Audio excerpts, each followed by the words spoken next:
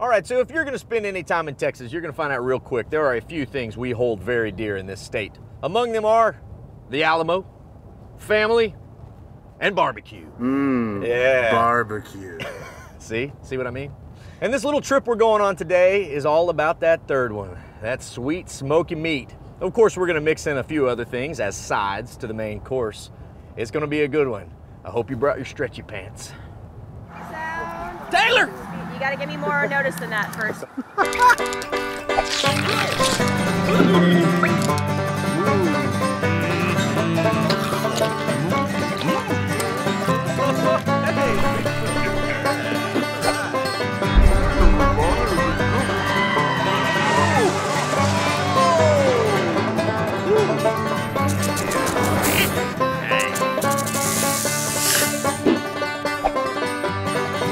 This episode was made for y'all with the help of our awesome partners. Check the caption for more info. Taylor is right here, within the Blackland Prairie region of Texas, about 30 minutes northeast of Austin and a full 2 hours from San Antonio. But perhaps more important is that it's part of the Texas barbecue belt.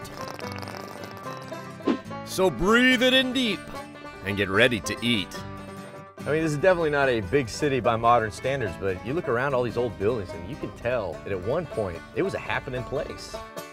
You can feel a soul downtown in all the buildings. You can also smell that soul rising up from some of the most storied barbecue joints in Texas, such as the great, legendary, even mythic Louie Mueller Barbecue. This place reeks of Texas barbecue tradition, and anyone who steps inside will reek of barbecue themselves. I still remember the very first time I set foot in Louie's. It was like stepping into a holy cathedral of meat. And truthfully, nothing has changed since. This is why I love Louie Mueller so much. Old jukebox, probably doesn't work. These things have been smoked to oblivion. That one's a new one. That is not a new one. And then how cool is this? You recognize that guy? Stevie Ray Vaughan, album cover shoot, right here. This is Wayne Mueller, current keeper of the family flame. Welcome back. Man. Every chance I get to come back here, man, I jump on it. Would you mind showing me what goes on in the back here? Yeah. All right. Let's go back and see. Just watch your step. This is what it's been for the last 55 years. I was indoctrinated from my earliest childhood, from the time I was about 8 years old, because that's when I started working here. Okay. When my father took over from his grandfather. How much is this part changed, this rub? None. It's 9 parts pepper, 1 part salt. But if you'll look behind us, this is where we cook all of our dense red meat. Right now, we've got briskets already on for tomorrow. Yep. This chamber is reserved for these beef ribs. It's a little bit hotter. The bones really act as a radiant shield, help to cook from the bottom and the top, and then do this, you know, pulsating shift with brisket to kind of move it around so it doesn't get overly. You're using words like radiant shield, pulsating shift? Well, we could talk aerodynamics, fluid dynamics, and thermodynamics if you'd like. I'm learning more in like a 2-minute conversation than I've learned in 8 years of making a show. How much you charge for your master's class? I haven't, you know, I'm still working on the curriculum, but. And so it hasn't changed much at all. A beef rub that's nothing but black pepper and salt, a pit that's been smoking for over 50 years, and meat that's nothing but delicious. This is our serving pit, it's our holding pit. Yeah, there's a little bit of patina on there. Yeah. I want to lick it real fast. Just see if it. Yeah, that's pretty good. Tasty. Well, this is kind of nutty right now. Why don't I put together a few samples for you? How about I put together a little beef, a little pork? Yeah. A little beef and a little pork? A little bit. Yeah, you don't do anything little here though, really? No, not really. But what's this bad boy? This is a finished brisket. Squeeze that a little bit for us, Wayne. Look at, oh yeah. Gratuitous, Chet. Gratuitous. I love it. I'm not gonna be able to wait. I can't wait. This is my happy place right here. Well, you want to sit down and snack a little bit? Yeah, let's go. I got this. Under Wayne's guidance, this place hasn't skipped a barbecue beat. After all, it's in his blood. And I bet Louie didn't know that he would become the patriarch of the meatiest family tree in Texas. Because after Louie came his son Bobby, who truly put this place on the map, and who begat 3 children, all running highly respected Texas barbecue joints, and who have trained countless other pit bosses whose smoke now swirls across the globe. You're carrying this precious thing that means so much to so many people. What's that feel like? It's an honor, first of all, that my father would ask me to continue this legacy, right? I look at my father as being mythical at this point. I mean, he's one of the titans How do you follow Vince Lombardi? My job is not to screw it up, right? This to me is Texas. Family. Community. Just Texas. Love. Sharing. I think all of those things are incorporated into what barbecue is because it's the way people have been eating and sharing forever and ever and ever. Hey, well, thank you, man. Maybe not handshake, but right there. Right on, brother. And in that same communal spirit, I'm getting cue for the crew as we take part in the time-honored tradition of Texas barbecue. The legend of Louie's casts one heck of a shadow over this town, and frankly, it would be tough, if not impossible, for any other joint to compete. But luckily, the place we're headed isn't just any other joint, but one completely happy living in the shadows, because it's under the overpass. Time for second lunch at Taylor Cafe, or as the locals know it, Vencil's. All because of this man, owner Vencil Mares, a World War II vet who at 92 years old still comes to work every day. How long have you been in the barbecue business? Since 1940, about 65 years. Wow. Since 1948. You've been running this place since 48? Yes, sir. For over 60 years, Vencil's has offered a no-frills proposition. Low prices, cold beer, excellent barbecue. But none of those are his true secret to success.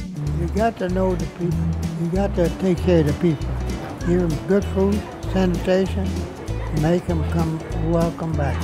Vencil served at the invasion of Normandy, the Battle of the Bulge, and has spent almost every day since serving this community. We owe so much to you and your generation, so thank you.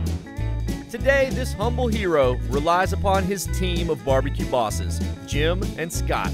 So how much of this did Vencil set and you guys just don't mess with? Vencil passed it on and I'm passing it on, and I mean, it's just a few of us know it. I don't want to say too much because we got competition across the street over there. Yeah, that's what I heard. They cook them fast and then let them cool and soften overnight in these coolers. And that's a little touch I ain't seen anywhere else. So, Jim, you get the feeling that this has felt this way for 40, 50 years. It's been this way a lot longer. I understand that there were different doors during different periods of time. Way back when, it was segregated. It had the blacks on one side and everyone else on the other side. 2 jukeboxes, one on each side. Had cigarette machines on each side. Wow. And these bars, they went all the way. And it stayed that way even after desegregation. There's still people who sit on the right side, or not the right side, their side? There's people who still come in, they sit over here, that's their spot. So just creatures of habit? Creatures of habit. One side or the other, huh? Everybody's welcome everywhere, but that's just what they do. I've invited my buddy Josh to join me. He grew up in Taylor, and like any hometown boy, knows Vencil's well. I love it. Look at this. I mean, no frills. It's styrofoam plates. Fine china. Yeah. This turkey sausage is great. It's solid brisket too, man. This pork rib is legitimate. Wow. You're trying to eat it with a fork and knife, man. What are you doing? I'm on a fancy TV show. If you ever actually seen our TV show, you'd know that we're not that fancy, man. I do get the feeling that this is the locals barbecue. There's more of a sense of down-home Taylor. Absolutely. I mean, you go into Louie's on a given Saturday, I won't know anyone in the building. Yeah. And you come here, and I can go around the bar right now and tell you not only who these folks are, but who their grandparents are, and whether you went to high school with any of the kids. Absolutely. How do you describe Taylor as a town to folks? I don't know. I don't want to overstate it, but it's kind of a microcosm of race relations in the South. When I was growing up, it was very much still a segregated community, not necessarily by law, but just certain folks grew up on this side of the tracks, certain folks grew up on that side of the tracks, and it was a fairly firm line. And it's a very literal tracks. Absolutely. But dealing with the race issue in the way that it has been, one of the achievements of this community. Vencil's epitomizes the fact that Texas barbecue is about much more than just food on plates. Barbecue is a meeting ground for people of all colors, classes, and religions. And as long as Vencil is around, and hopefully for a lot longer, all of them will be welcome in his dining room.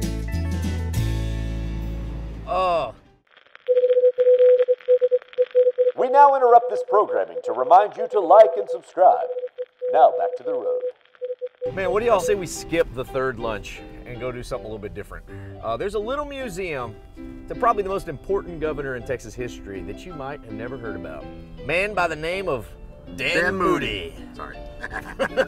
This is the Moody Museum, which was once the childhood home of Governor Dan Moody, who in 1927, at the age of only 33, became the youngest governor in Texas history. We're getting a private tour from Susan Komendowski, director of the Friends of Dan Moody. One of the things that makes our museum authentic is the furnishings are original to the family. This museum is like a time capsule, full of items dating well into the 1800s, when this home was built and the Moodys moved to Taylor. This room contains our oldest pieces. The dress you're looking at was the governor's mother's wedding dress in 1890. Wow. And his father's top coat and hat. Downstairs is the story of Dan's family and childhood, but upstairs you get the story of Dan's career. The Taylor boy whose most famous days came in the 1920s when he was brave enough to stand up to the Ku Klux Klan. It doesn't get much more sobering than this right here. In the 1920s, the KKK had hundreds of thousands of members across Texas, and Taylor was no exception. Dan despised the group for their abuse of corrupt power, and after they committed a local hate crime, Dan managed to convict and send members of the KKK to prison for the first time in U.S. history. It shocked the country. He became essentially an early celebrity for what he had done. Now, there's people climbing trees to see Dan sworn into office as the governor. Dan will always be remembered for fearlessly standing up for what's right, even in the face of towering evil. But Dan's not the only famous citizen from Taylor. There was also Dr. Dickey in the 1950s. Pro wrestlers, pro rodeo entertainers, and then Tex Avery, creator of many famous cartoon characters. Bugs Bunny, Porky Pig, Elmer Fudd, Daffy Duck. Come on, that's huge. Do you realize that's like Walt Disney being born in Taylor, but on the Warner Brothers side of things? Legend has that he used to say, "What's up, Doc, to all his friends," and, well, of course, that's Bugs Bunny's tagline. I love the stories of the passionate and creative Texans who have come before me. But this story of Tex Avery has me thinking, you know? One day he just went into his brain and out popped Bugs Bunny. I think I could come up with something like that.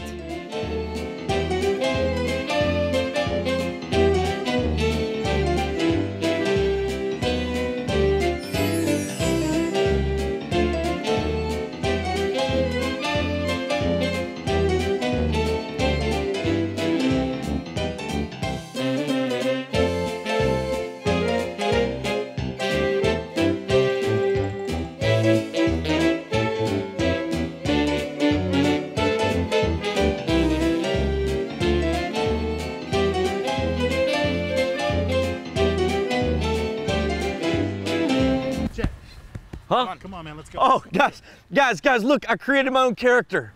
What is that? What is that? It's a jackalope. It's a first draft. Dude, he's got a little... Well, it seems my art hasn't yet caught up to my brain. So until then, better keep tripping. Now, there are some real animals that folks like to hang out with here, especially at Murphy Park. This is one of the benefits of eating barbecue in Taylor. You have leftover white bread. Come to your father who provides bread. Sit. Okay, look up. And roll over. Roll over. All right, look at me like a goose. Look at me like, ow! We had skin contact on that one. Here you go, Richie, need some bread? Need some bread? Look at these little baby geese. Are they goslings or ducklings? Richie, what do you think? I'm gonna go with small birds. Whoa, did you see that guy go? But the afternoon sun is hot, and this lake doesn't really strike me as a Taylor-style watering hole. I got another idea for that.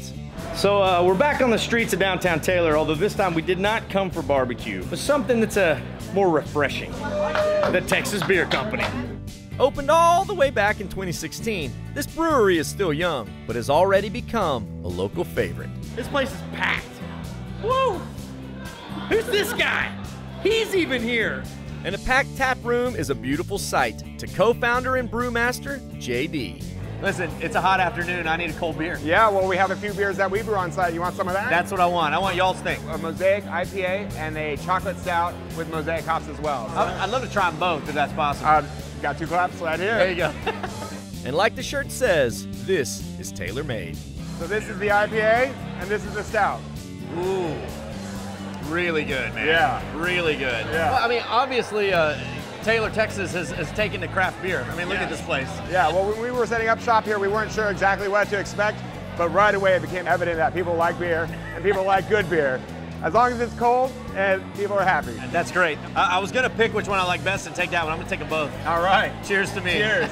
It's not just the beer making folks happy around here, but the fact that there is now life on a downtown corner where things were once dead. This is co-founder Ian, the other half of this beer brainchild. We just can't believe all the good fortune we've had. It started off with just an idea between a couple guys, and if you drink enough of your home brew, you start really believing you can scale up.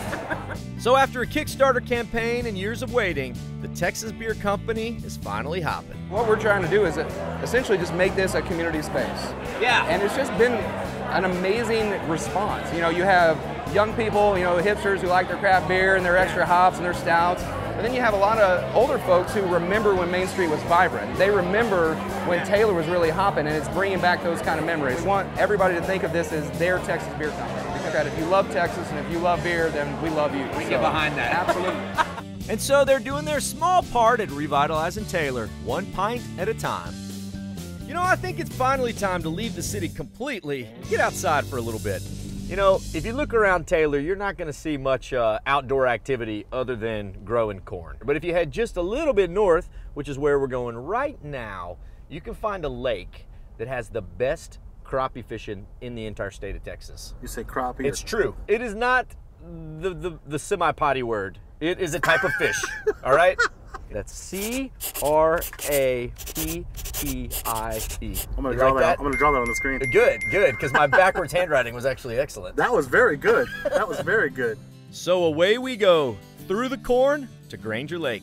Step one is to meet up with local guide Tommy Tidwell. It looks like a beautiful day to fish. You think they'll be biting? Oh yeah, they'll be biting. All right, let's go. So what is a crappie? Well, it's a small freshwater fish. They're bigger than a perch, but not as big as a bass. They're plentiful, fun to catch, delicious, and Tommy knows where they hang out.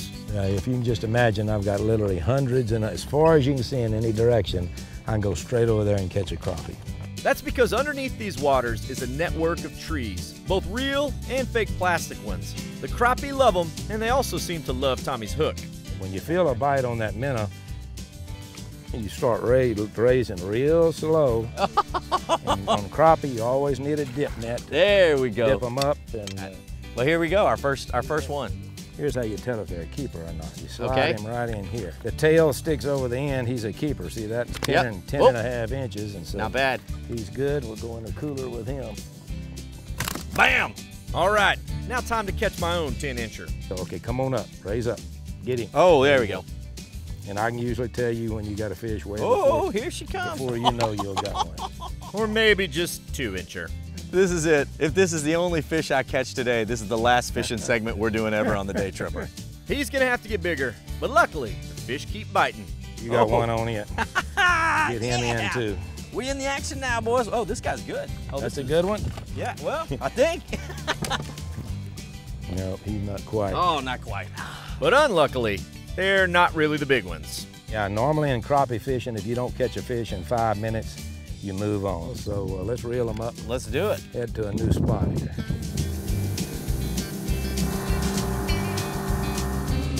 It looks to me like just fish everywhere here. I feel it. I really feel this spot connecting to the fish. You look at all this water. I mean, this is clearly the most beautiful spot to be. This is it. This is where you hang out. Clearly, I don't know much about crappie spots. I'm amazed that this guy actually knows where these fish are. It's like he can see underwater because it all looks the same to me. Well, this spot's proven to be good for one of us, as Tommy's over there filling up the cooler. Really? There she is. That's a good size one there, Tommy. I haven't been putting bait on mine. Oh, just rub it in, Tommy. Just rub it in. I'm not even baiting my hook. I'm catching all these keepers. And I'm still coming up tiny. I'm catching the whoppers out here. Little crapito. Let's see what you got. Oh, that's a throwback. Man, we'll catch you next year, all right? Okay. Bye con Dios, amigo. Come on. Moby crappie? Crappie Dick is out there somewhere. Even for a whopper crappie, they are still pretty small. The state record is right at 4 pounds. But I don't think I'm doing myself any favors. I smell like a big beef cow. They're probably scared away because I smell like barbecue. But stink or not, finally finding some action. You got a good one there, it looks like. Oh, yeah. Oh, yeah. Okay, there she is. There's a nice a keeper. there. We got a keeper. Big. Yeah. You know, this may not be the most exciting fishing to some, but crappie fishing is mighty relaxing and a super way for kids of all ages to throw some hooks and actually catch some fish. And we managed to catch a whole cooler's worth. This is by far the best day fishing I've ever had, and we were only out there like maybe a couple hours. We're definitely keeping these to eat them, but without a fish fryer on hand at the moment, I got something else in mind. Pop quiz, guess what we're having for dinner? Pierogies. Wrong. It's barbecue. Oh, yay. But a little something different. Oh, okay. Because this is Taylor's barbecue joint that you've probably never heard of. Davis Grocery Store and Barbecue. All right, but I gotta warn you guys, because we're not just going to another barbecue joint, we're also going to church. Step inside and you'll notice this really is a grocery store with everything you need to cook your own meals. But why would you bother with Reverend James Davis running the pits? I'm ashamed to say that I've been through Taylor, I don't know, 100 times. And didn't know about you guys till just recently. I've been missing all this good food all this time. I feel ashamed. I just feel ashamed. And while this building may be easy to overlook, you can't miss the good Reverend's talents for sharing his faith and his food, along with serving dinner and the community. And my good friends, his meat preaches a sermon all its own. We have pork steaks, brisket, sausage, ribs, mutton, chicken, just about anything you want. Man, that's awesome. You know, why pick one? Just do them all. Yeah. Here we go. Oh. Oh, Mr. Davis, that's good. Great flavor, great smoke. And after 23 years, I think we do a pretty good job of doing it. Oh, I would say so. Oh, after 2 to 3 bites, I know you guys do a good job of it. Well, don't sell it too hard, Chet, because we're all hungry. The crew, it's dinner for the crew, and you know, we might just kick you out. After I've enjoyed pretty much this whole thing, I may leave y'all some. So, where do you do all this cooking? Right out back. We have 2 pits out there. Well, I would say it's a movable pit, but that's pretty stationary. Here we go. More pork ribs. These are the briskets. We're pulling right out of the pit. Tastes just like candy. Meat candy. Occasionally, I will order chicken at a barbecue place, but never the pork steak, because, well, it's never offered. But here at Davis Grocery, it's a must, especially when topped with a little comeback juice. This is a sauce that we make here in-house. I like it already. Let me give it a shot. It has a sweet base. It's very good. Oh, dang. That's really good. Yeah. How'd you get into this? Well, it came as a vision from God many years ago. This is my ministry. I can minister to more people here than I ever could on a Sunday morning. Here, I can feed them physically, like I'm feeding you, and I can feed them spiritually, if so be it. Wow. I love it. Tonight, I'll be preaching at First Baptist Church here down the street, 7 o'clock. So don't take too long. Yeah. Be bad if the preacher was late, right? That'd be a bad deal. Well, before I dig in, I need to bless the food. You mind? All right. Thank you, Lord, for the blessing of a meaty and magnificent day. Thank you for the friendly folks at Taylor and the joys of exploring it. Thank you for barbecue and for your provision. Lord, bless the pit bosses and the workers who show up day in and day out to provide us with more than just food, but places to gather and to share in the great tradition of community. In your son's name, amen. Amen. All right. I need some more of this comeback sauce right there. Oh, yeah. All right. Well, I will see all y'all out on the road. Bye con Dios, amigos.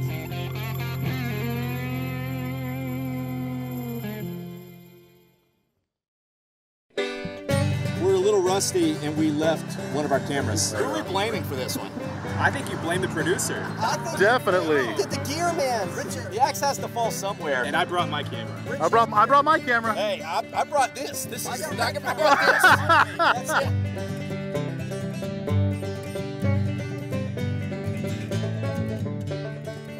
So there are a few things that we hold very dear here in Texas.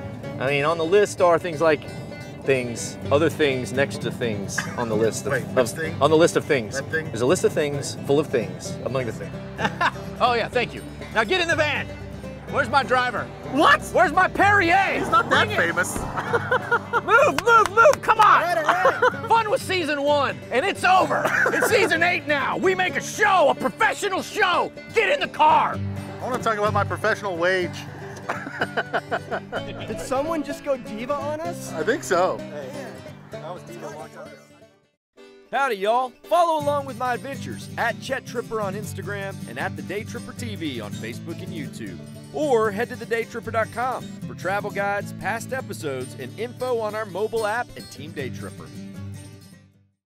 This episode was made for y'all with the help of our awesome partners. Check the caption for more info. Howdy, y'all. Chet the Day Tripper here. Thanks so much for tripping with us. Remember, while you're here, like this video, subscribe to our channel so that we can stay out there on the road and keep on tripping.